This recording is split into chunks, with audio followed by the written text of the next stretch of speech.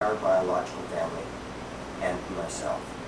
By stating such a classification, the problem of security and surveillance just mushroom. This would not tend to be an easy answer for the powers which are, if indeed that was the motive intended. Unfortunately, the more you read, the more you will understand that such an easy answer under any form of rationalization could not possibly be true. The next 6 or 7 months involved numerous incidents of harassment by the North Vancouver RCMP, while at the same time, when they had a legitimate excuse to harass me, it seemed more like I was receiving breaks or some form of leniency or protection. On one occasion, my youngest adopted brother had got himself involved with a rough crowd. A traffic officer for some perceived traffic infraction consequently stopped me and he supposedly gave me a break, no ticket. He then asked me to attend the local detachment and speak with a certain sergeant. This meeting was supposed to pertain to driving infractions. When I arrived, the officer sat me down in an interview room and then dropped a bombshell. He asked me if I would inform on my brother's alleged activities. I was promised payment in any form I wished as long as it was in cash form. As well, they said I would actually be helping my brother. They would drop any and all future possible charges against them. I then asked if they would notarize this offer through a lawyer. Needless to say, they bluntly refused. At that point, I angrily left the detachment. From that point on, any traffic officer who happened to come across me harassed. I was given roadside vehicle inspections, a tail light deliberately broken by one officer. My insurance was always invalidated. I began to get very angry and tried to bring formal charges of harassment against the police department. When I attended the front desk of police headquarters and requested how to file a formal statement of harassment, I was given a statement form to complete. I completed it, complied, and turned it in. I was then asked to stay so that the watch commander could speak to me. I was invited into the captain's office along with the sergeant, and at that point I heard the officer who had detained me. I was invited into the captain's office along with the sergeant who escorted me in. As soon as the door closed, so did their demeanor change.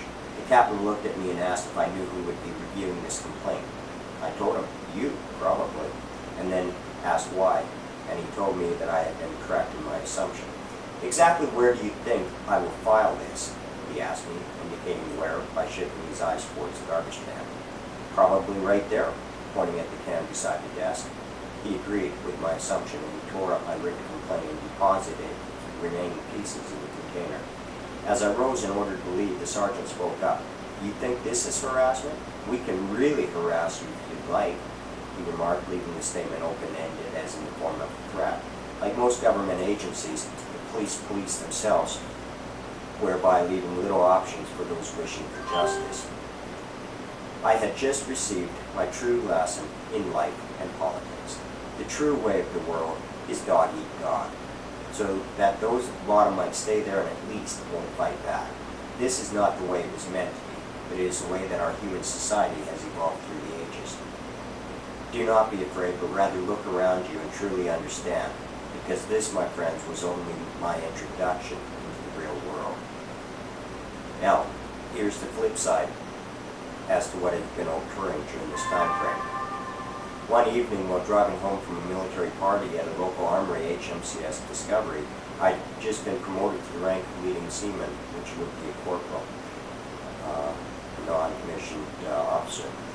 Being more than a little intoxicated, I could have easily been arrested and my vehicle impounded. However, when I was pulled over on Lonsdale Avenue in North Vancouver, this did not happen. The officer only asked me where I was heading. When I gave the address of my parents' home, he escorted me there.